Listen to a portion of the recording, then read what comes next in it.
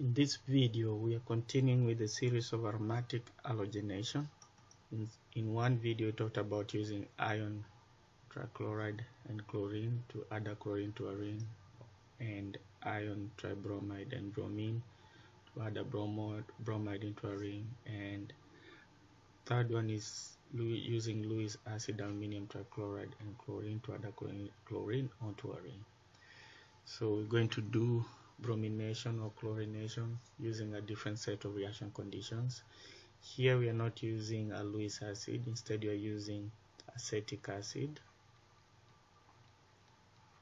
and your halogen of choice usually Br2. The electrophile will be X+. That's the electrophile.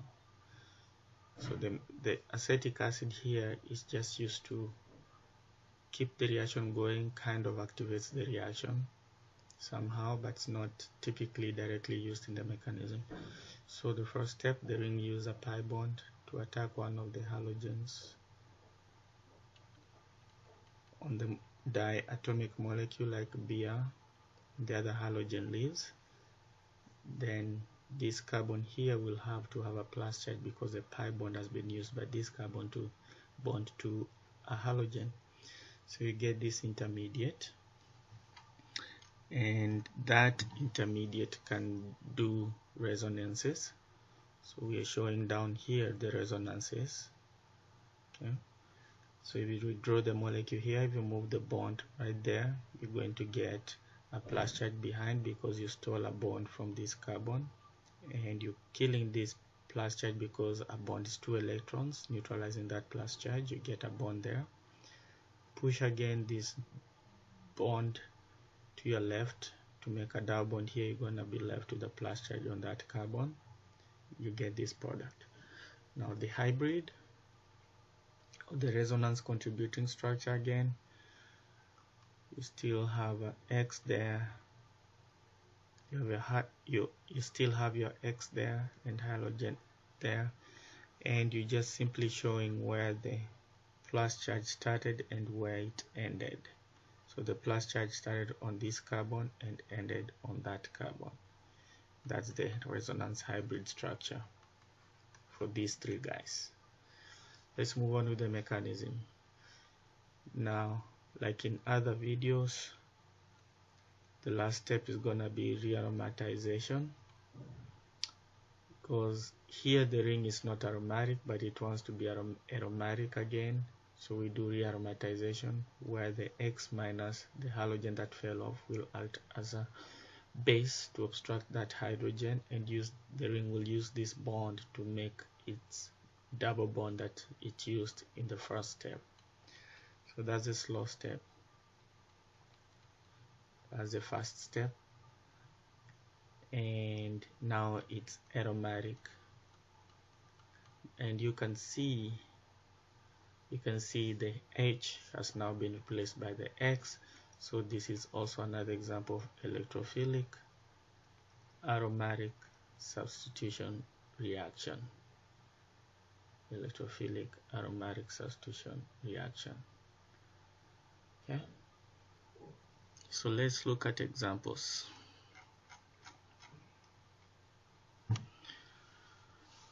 All right, again, just assume you have acetic acid on there.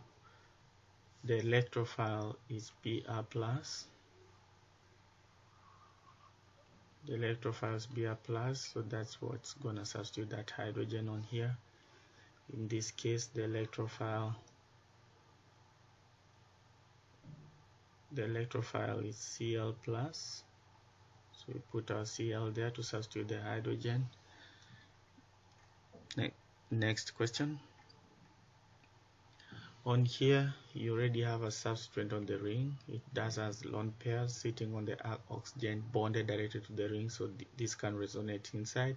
So that makes this OH electron donating group. It's gonna direct the incoming electrophile ortho para position. So the electrophile here is Br+, so it should end up ortho here, ortho there, or para there. These two orthos are the same, the molecule is symmetrical, so you either substitute there which is ortho, the electrophile will end up there, or here, which is para position. It's hard to tell which is the major. We'll let the experiment decide, because OH is a small group. Can't really tell if it causes much sterics with bromine. Now in the next example, again you have an atom having a lone pair which can be donated towards the ring by resonance. So this is a strong electron donating group, and it should also direct ortho para. This time the group is bulky, so the major should be para position with minor ortho. Again, the electrophile is Br+, and because of sterics, we want to replace this hydrogen, the para position. The opposite position to the substrate is the para position. Next door is ortho.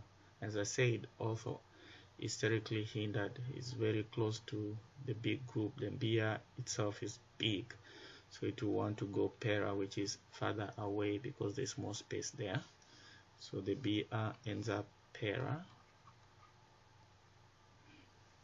Alright, next question.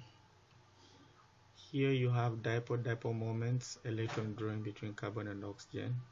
Here you have carbonyl bonded directly to the ring.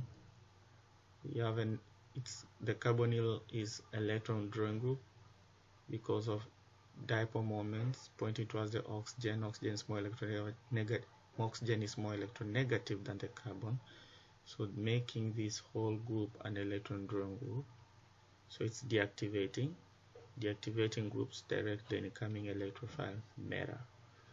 Again, from this cocktail, the electrophile is Br+, and the mera position is either that carbon or that carbon. We are not told its excess, so we only substitute once. So the bromine ends up there, mera position. So this is mera electrophilic aromatic substitution. Next question. So again, you have a carbonyl directly bonded to the ring. It's deactivating because it's withdrawing by inductive effect. So it's an electron drawing group. It's gonna direct the incoming electrophile to mera position. The electrophile again is Br+, and the mera position is either this position or the other one, because that's a mera, the molecule is symmetrical. So putting the bromine the other side is get the same product. Okay, so in this video we've talked about electrophilic aromatic substitution, another way of doing halogenation on the ring. And so keep practicing so you get better in it. See you soon. Bye.